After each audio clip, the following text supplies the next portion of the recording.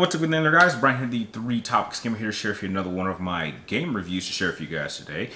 And for this particular review, I'm sure you can tell from the video, I'll be giving you just my initial thoughts on Gotham Knights. Now, I'm just going to state that because I have a very little time, and I'm trying to balance myself between playing 3 different games before a 4th one arrives later today. I didn't actually beat this completely. I did get through about 2/3 of it, and then I kind of looked at the cutscenes to see how the game ended. And I think that's enough for me to get an idea of where I would place this game. And right off the back, I have to say I'm sadly a little bit disappointed with Gotham Knights. Now, this was a game I was really looking forward to playing. Just the concept of us having to play as other members of the Bat family and not have Batman around seemed like an interesting idea, especially when you were having them try to take on one of the most dangerous organizations in the form of the Court of Owls. So just that idea alone sounded like something that I was really looking forward to play.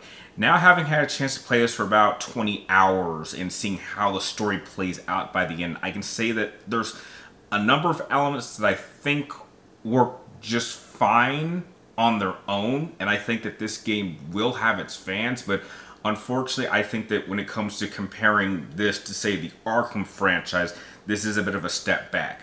Now, story-wise, I thought the story overall was just fine.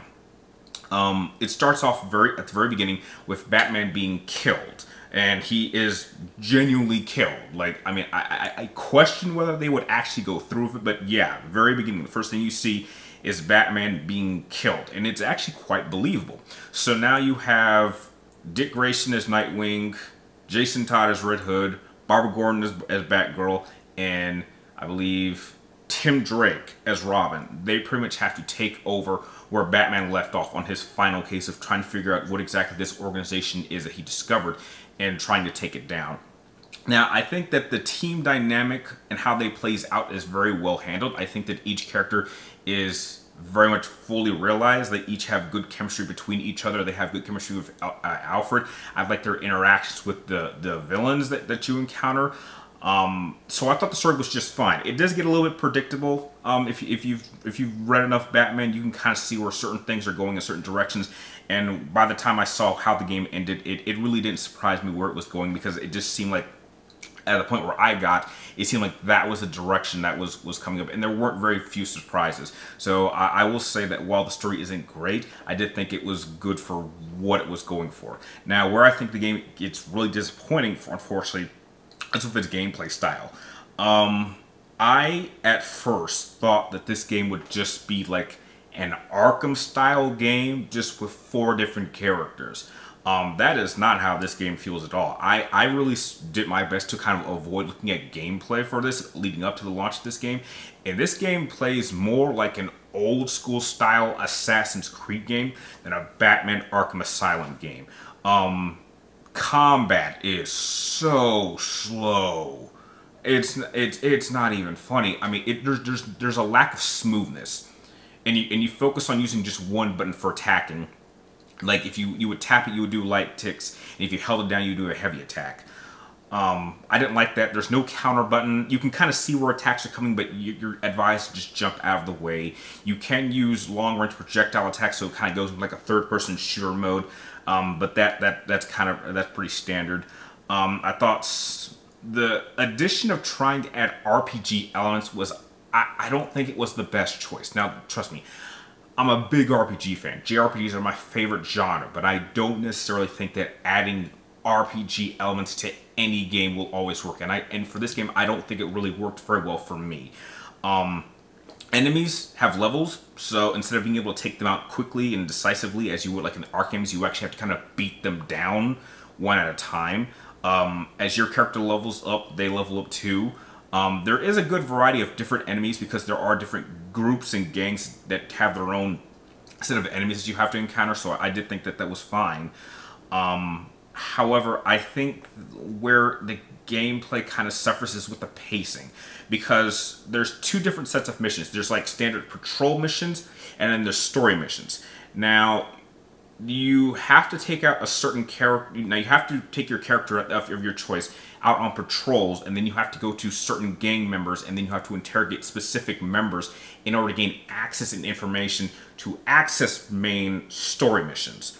So several times you'll have to do like 1, 2, sometimes 3 nights of standard patrolling before you can actually do a main story mission that progresses the story forward. And I didn't necessarily like this idea because I think that all this was done for 2 ways. I think it was either to make the game longer, and it was also to force you to level up. Now, the thing about leveling up is I like the idea that you have multiple characters to play as. The problem is that it doesn't give you really an incentive to actually test out other characters. For my entire playthrough, I stuck with just Red Hood. And when I got to a point where I leveled up Red Hood to such a high level of like, I would say like 10 to 12, somewhere between there, I thought like, is there really a reason to go through the game and start playing as Nightwing or Batgirl or Robin? There really isn't a reason because Red Hood can handle every situation. I think that this game really would have benefited if it had had a system that for certain nights of patrolling, you can only use one character at a time. So like one night I play as Red Hood, and then I go to the next night and I was like, you can't use Red Hood again. You have to play as someone else. So you pick someone else, and then you go to like another night of patrolling, and then like Red Hood becomes accessible again, but then you can't use the character you used the second night. I think that if they had done that, it would have balanced out the characters a little bit more. It would have made you feel more of a team, because since I played the whole game as Red Hood, I didn't really feel that team dynamic. Now, I'm aware that there is a co-op element that allows you to play with someone as another character, but I didn't really get a chance to experience that, so I can only guess of how that would have worked. Another thing that I also wasn't too fan of is like the RPG elements allow you to kind of upgrade your character and customize them a little bit, but I never really felt that the customizations and upgrades really like improved combat all that much. I mean, don't get me wrong. I mean, visually, I think that the changes are cool looking, but just in practice, it didn't really feel all that great. Going around Gotham this time around was not very fun. There are 2 ways to get around. Well, technically, there's like 3 ways to get around. For like a good portion of the game, you'll be spending it either using the bat bike to kind of drive from location to locations. It's not until like a good amount into the game where they even consider adding fast passes, like, you know, fast passes, so you can actually get around much faster. So that made the game feel longer than I felt it needed to be. You don't get the ability to kind of like glide and move around the city fast until like much later in the game. And from that point on, you'll just be jumping from rooftop to rooftop using your grappling hook, and that just made things just feel so slow. It really was not fun exploring. I would say like out of all of the games that are like open world sandbox, that have these sandbox exploration elements, this is perhaps the least amount of fun I've ever had exploring through any environment. Another thing I also really didn't care much for was the level of difficulty. This game was not difficult. I mean, I don't know if it was due to like picking a certain level of difficulty, but enemies, even if you played this game on the hard difficulty, the enemies really are pretty straightforward. They don't really they don't coordinate their attacks to make things harder, and that's something that the Arkham games were able to do very simply. Another thing I also didn't like was just the lack of really cool, diverse missions. I mean, they tried to take some inspiration from the Arkham games, but just with how the gameplay is, it just can't execute them as well. And I think maybe that may have been an issue on my part. Perhaps I should have tried to see this game as its own and not compare them to Arkham, but it's just so hard because they look so alike, yet there's just so many things that are different. And I also have to say that just mechanically, this game had a bunch of glitches. There were so many glitches. I mean, just environment. There were problems with AI. There were some times where this game had a couple crashes. So I think that there's several patches that this game needs in order to actually get to a state where it's actually just a good, smooth flowing experience. And visually, this game does not look very good. I mean, I compared this to how Arkham Knight looked, and wow, this was a serious downgrade. I mean, I don't know how you did that, but like, yeah, Arkham Knight on the PlayStation 4 looks better than Gotham Knight on the PlayStation 5. So, yeah, just overall, this was probably a very disappointing experience. Now, again, I do think that this game does have its fans, and it will appeal to some people. But for me, this really wasn't the best experience, and I ended up being a bit disappointed at the end of my playthrough. Now, I'll probably play through the last third of the game just to get a few more trophies. But yeah, this is certainly not something that I would personally want to add to my personal collection. And if you are expecting like an Arkham style of experience, then you're not really going to find it here. And I find that disappointing.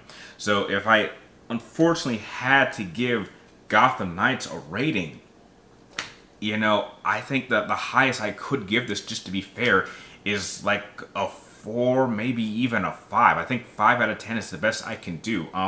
I would not recommend getting this at full price. I mean, if you really want to get this game, I would wait a few months and get this at a sales price and then wait for some more patches to kind of fix those glitches, because trust me, there's just so many technical problems that just hold this game back. And I think that once you smoothen those out, I think you'll at least have like a decent experience. But again, this is just from my experience. So that is my review of Gotham Knights. If you happen to enjoy this review at the end, please do not forget to like, share, and subscribe. Keep tracking me on my future videos. And if you played this game or you had a better experience, tell me some things about this game that you liked. So without that, with everything said, that's my review. Thank you guys for watching, and heck, I'll catch you next time.